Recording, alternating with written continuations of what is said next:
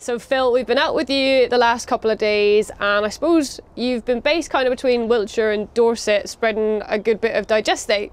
And where we were yesterday, you had your big Xerion 4000 out spreading digestate from one of the AD plants outside Warminster, I think it was. Digestate spreading and liquid waste in general is obviously a massive part of your business. So how did you actually get into it? I don't know really. It's been a long time. It's been a long time. We got offered taking milk waste from a milk factory probably 30 years ago, like, and so it was with tractors and tankers to find the land and to spread it. That's when I bought my first tanker and started spreading it around the milk factory, basically, like.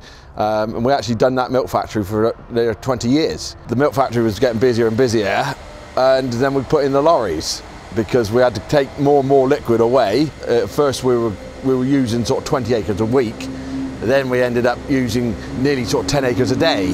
So our land base was getting more and more, like, you know, so we're needing more land to spread this waste on. So then I bought my first lorry. And then once I had a lorry, I was being offered more and more work from other things, which that was way before digesters and AD plants were being used, like, you know.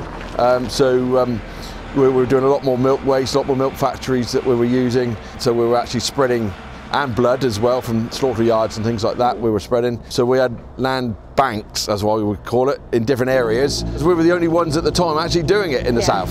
So we were being called from all angles, all from Devon, Somerset, Dorset, whatever. We were taking food waste from everywhere. Yeah. And in the first year of buying my first lorry, I had 3 lorries before the end of the first year. Yeah, so, and you're running a good fleet of them now anyway. Yeah, we run 10 Arctics and 3 Rigids, but the Arctics, they're basically, we're doing a lot of digestates, 4 AD plants we run round, and we also do landfill sites for leachate, we do food waste, we do pig farms. Yeah. So we do an awful lot back to land, like, you know. Because speaking of food waste, the Xerion that we caught in Wiltshire was spreading food waste on... From the AD plant there, that AD plant is fed with food waste. Yeah. We do all the spreading from there. We do all the recording, we do all the, we have to find all the storage. We supplied a lot of storage ourselves. We bought tanks and put them up. We've done hose and done lagoons, all officially, like.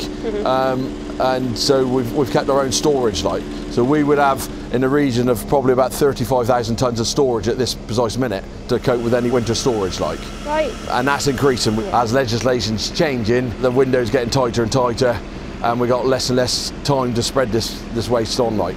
Well, fertiliser is not a waste, it's a fertiliser. No. The mention of fertiliser, do you find that the digestate side of things is starting to grow a little, especially in the last few months with the way that obviously the fertiliser prices are rising? Do you find things are changing in that regard? Well, certainly this year. Certainly this year, I've had more phone calls that asking me for digestate, pig slurry, and whatever, like. Our biggest problem this year, we got pig farms are reducing stock, so there's not so much pig slurry because of the price of the pigs. Yeah. The food digesters I think they're finding it hard for getting inputs going in, like.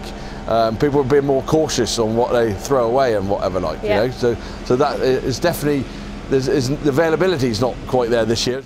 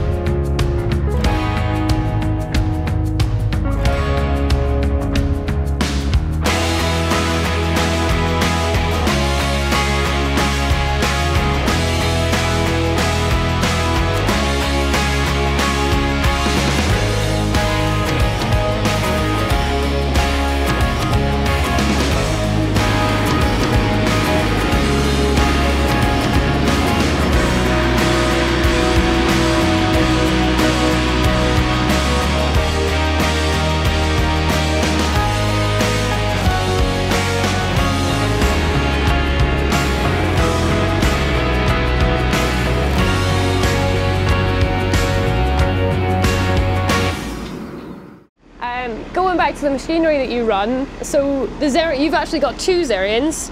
Yeah. You've got a 3800 and then 4000 as well.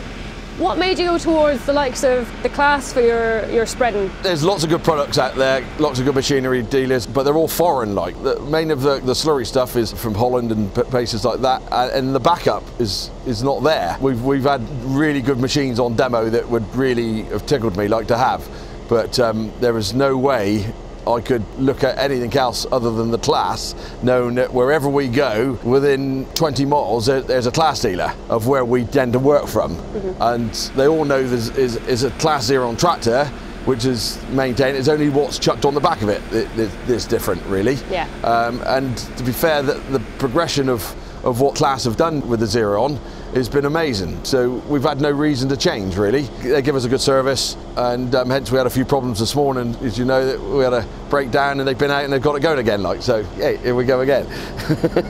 Because obviously on the older model, she's the 3800. Did you say it was is it SGT? SGT, yeah, that's an SGT, and the other one is Kaweco, all done by the same people, really. Yeah, we've had 3 SGTs now, and then the latest one was the Kaweco, because SGT is no longer. They sold out to Bauer. This new one is amazing. It just, so quick to load. The tonnage per day goes up. Yeah, so with the Kaweco, it's a lot more efficient now, and it's a lot more faster than the other one. And then tractor-wise, we're running, majority of them are Valtras. You're obviously a fan of the brand. Yeah, no, I got no reason not to be. They do the job. The dealership is very good to us. The CJ Cox is very good to us. Dealt with them for many, many years. As long as they do us right, we'll keep having them, I would say that we run tractors where we can get tractors. We'll run lorries where we can get lorries. And it's cheaper to run a lorry than it is to run tractors in running costs. The only governing thing with a lorry is driver hours and the availability of drivers. But to actually, if we're doing down the road at any distance, there's no doubt about it, lorries are cheaper to run than tractors, even though they're big hefty old things and whatever.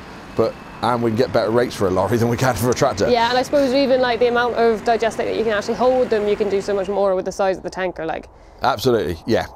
And we, people know what we do. We do a lot of bulk hauling. That's what we do. We do liquid, and all the local people know us for what we do. Turning waste into and fertiliser. if you want a lot of poo moved, we move a lot of poo. Yeah. That was actually another thing that I spotted. You've got a fairly new Massey in the fleet as well, in amongst all the Valtras, Yeah, we've got a couple of Masseys, and we're running 20 tractors. Yeah.